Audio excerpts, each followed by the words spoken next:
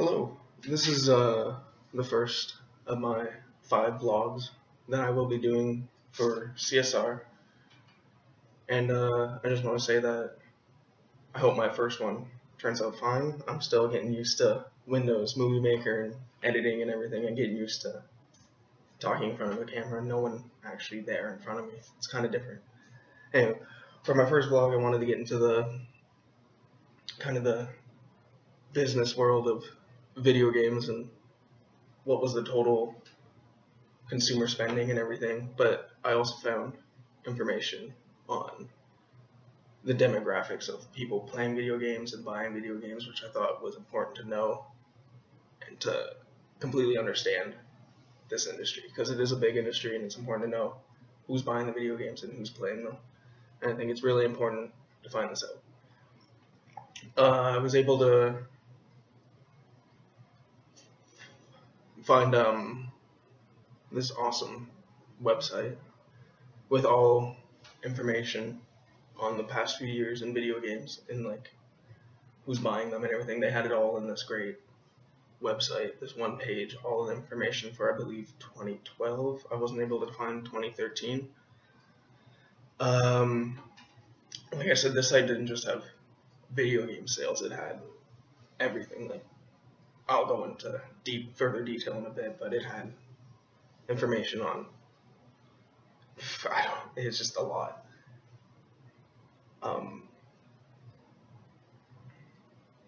Yeah, so this vlog is just going to be based about the stats around the industry and everything, and just the size and the importance of this huge industry that just keeps growing and growing. Alright, let's start off. I'll try to get through all the stats and the ones that I think are important as quick as possible, because I have a pretty good list here, and I'm sure you can just check out the website that I will be posting down below in the information and in the email I sent you last.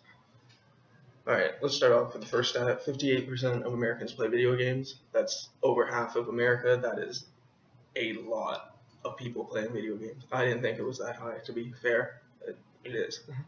51% of households own at least one game console, so they own at least an Xbox, PlayStation, or a Nintendo, which over half, again, it's crazy. Everyone's getting these things. The average age of a gamer is 30, which I thought honestly was high. Apparently, I thought I knew a lot about this industry, but I really don't. 30, that's high. Like, I'm only 21 and I play video games, with 30, wow. This one's really interesting. I thought the gender of game players was really important, and I didn't think this was correct. It says 55% of game players are male and 45% are female. I didn't realize the female stat was that high, to be quite fair with you. I didn't think there was that many females playing video games, but I guess so, and it's still growing. And then under that stat, which I thought, this stat, like, I was surprised with how many females are playing, 45% and everything, but the stat underneath was even a bigger shocker. It said here, women 18 or older represent a significant greater portion of the game playing population, which is 31%, than boys aged 17 or younger at 19%. So there's more females playing after the age of 18 than there are boys playing before the age of 18. It's crazy. I don't know how else to put it, but wow. The next stat is 43% of game players believe that video games give them the most value for their money, compared to going to the movies or buying a movie or buying CDs, like music. I would agree that video games do give you a better value, because you pay $60 and you could be entertained for possibly years. It depends. You pay $12, you see a movie for 2 hours and then it's over. So I don't know. That's just my opinion, and I think it could be growing. Gamers playing more in the past 3 years. This is the next stat. Sorry. Say they go to the movies. They go to the movies less. They watch less TV, and they're watching less movies at home. This made me think that that media is changing. like how people are getting their information is changing. That's fair. There's internet, everything, and advertisers are gonna have to change what they're doing. I just, for my first video report that I handed in the other day, I did the greatest movie ever sold, and they talk about product integration, and I'm just curious to see what will happen with video games. Will companies try to, like they did with movies, try to get into the movies or get into the video games with their product and try to product placement, product integration, you know, just if you're running around in the video game, will you see Coca-Cola in the vending machines in the video game, or a certain type of car parked on the street while you're running around doing a mission, you know what I mean? So I don't know if, I think could be very lucrative for advertisers. I think it would be a great idea for them, and I'm sure we'll see advertisement inside video games very soon.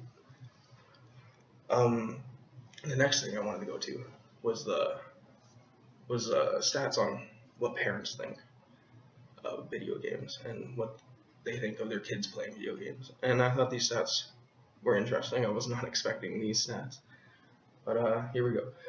88% of parents think ESRB ratings are helpful in choosing video games for their kids.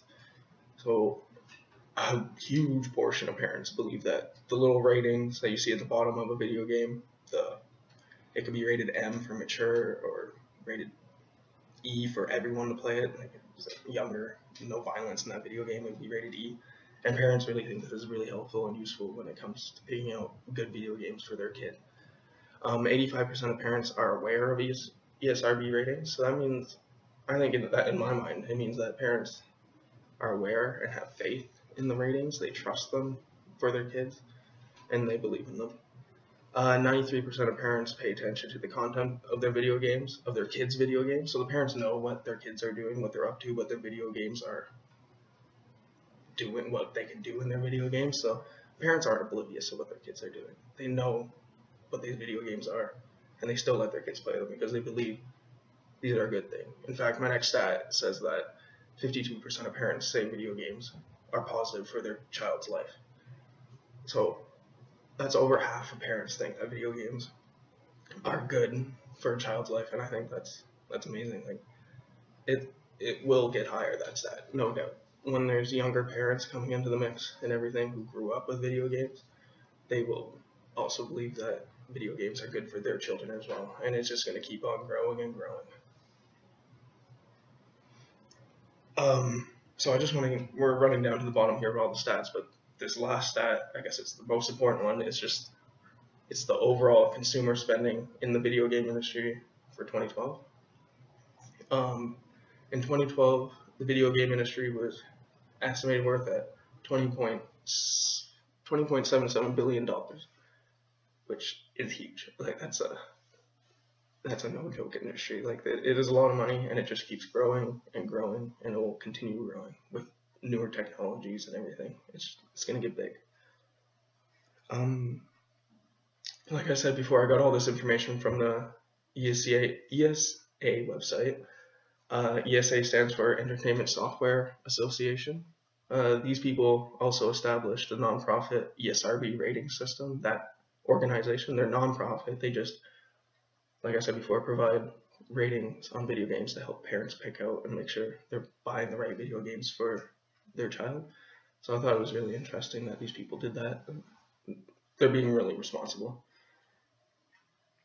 And whenever I came to your office with my vlog topic, you asked me if I could find information on who makes the actual video games. Like, I'm assuming you meant like the discs and everything, where is it manufactured, and like what countries and how much the employees are made. I wasn't actually able to find barely any information on where video games are manufactured. I don't know if they don't want me to know, but I was able to find CD and DVD manufacturers. Most of them were based in the United States, so I don't know if they don't want me to know that they're actually getting manufactured over in Thailand or something in a sweatshop, and their employees are not getting paid a lot, like a Nike situation, and they're just hiding it better from the public eye than other corporations. I don't know, hopefully I can find that out in future research.